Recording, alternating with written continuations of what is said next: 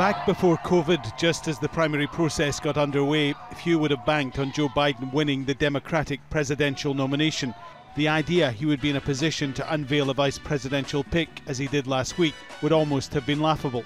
He lost heavily in Iowa, fared little better in the next two contests, but was saved by a win in South Carolina, a diverse electorate. Just days ago, the press and the pundits had declared this candidacy dead.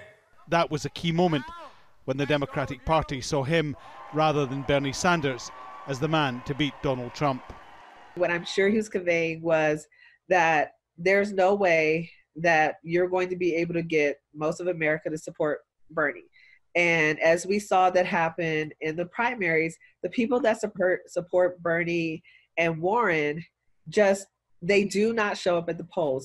Before Super Tuesday, when several states hold nominating contests, key rivals dropped out. Pete Buttigieg, Amy Klobuchar stepped aside and gave their support. He won several states, enough to make victory look inevitable. And so closest rivals Elizabeth Warren and Bernie Sanders dropped out too. Joe Biden had all but secured the presidential nomination. I think Joe Biden won with experience, and also because they coalesced around Joe Biden because they realized Donald Trump didn't want to face Joe Biden. Joe Biden has already spent 8 years in the White House as Barack Obama's vice president. He's been around politics for almost half a century, but he's never had to campaign like this as a pandemic changes the face of presidential politics.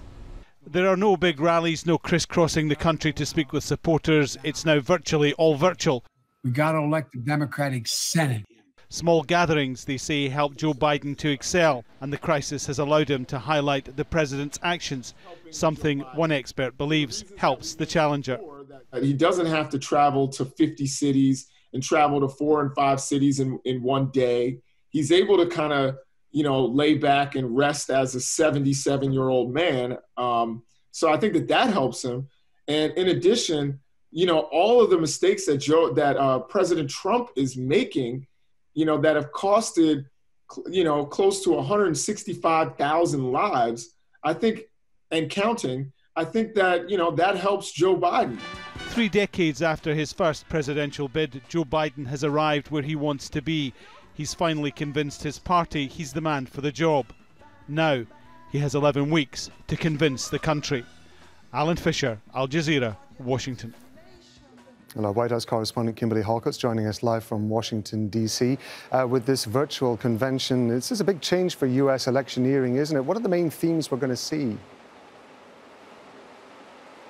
Yeah, well, in terms of the convention, it's an unconventional national convention. Now, there will be all kinds of different themes that will be touched on, but the biggest theme of all will be that in countering the message of U.S. President Donald Trump, uniting the party that at times has been somewhat fractured in order to accomplish that task. So a couple of keynote speakers of note, former First Lady Michelle Obama will be speaking, as well as Senator Bernie Sanders, who has been instrumental in pushing many of the Democratic Party's policies further to the left to attract some of those so-called progressive Democrat voters. But at the same time, there will also be another effort underway, somewhat unusual, and that will be coming from U.S. President Donald Trump. He is going to be visiting a number of battleground states. In fact, he's just left the White House. He will be going to Minnesota as well as Wisconsin and even potentially Iowa, we understand, in order to paint a contrast. Some argue that the president is trolling the Democratic National Convention. What makes this unusual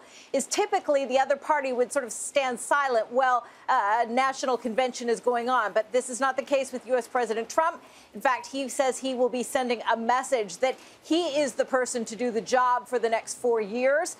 He's got a bit of a tough sell, though, given the fact that most polls show that they favor, in terms of voting, the American public favors Joe Biden over Donald Trump by at least 9 percentage points. As we're heading up towards the November elections, one of the key elements, surprisingly perhaps, has become the U.S. Postal Service, and the Democrats are making that a key element of the run-up to the elections. Just talk us through what's happening with the controversy around that.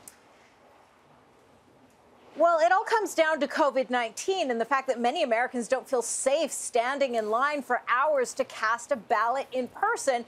So what many states are doing is saying, look, we're going to send out mailing ballots so that you can mail in your vote. Now, the U.S. president is vehemently opposed to this. He says that this is an opportunity for fraud. In fact, as he left the White House just now, he said that he wants to make sure the election is not stolen. What he wants is for people to physically stand in line. He says that he would even support having the voting start early in order to allow for this. Now, what's ironic in all of this is the president himself has in the past voted through the mail, although that was a process known as absentee balloting.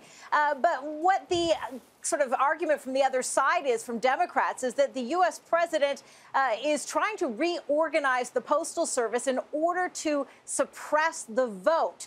And as a result, the House Speaker Nancy Pelosi is calling back Democrats, the Democratic-controlled House of Representatives, later this week to try and push forward legislation to prevent the president from reorganizing the post office right now. They say this is to make sure that everyone has a chance to vote. Once again, though, the U.S. president defending this reorganization of the Postal Service, saying that all he wants to do is make sure it saves money. But many people argue that if that was a real priority, why is he doing this now, so close to a U.S. election? That's our White House correspondent, Kimberly Halkett. Thank you very much indeed, Kimberly.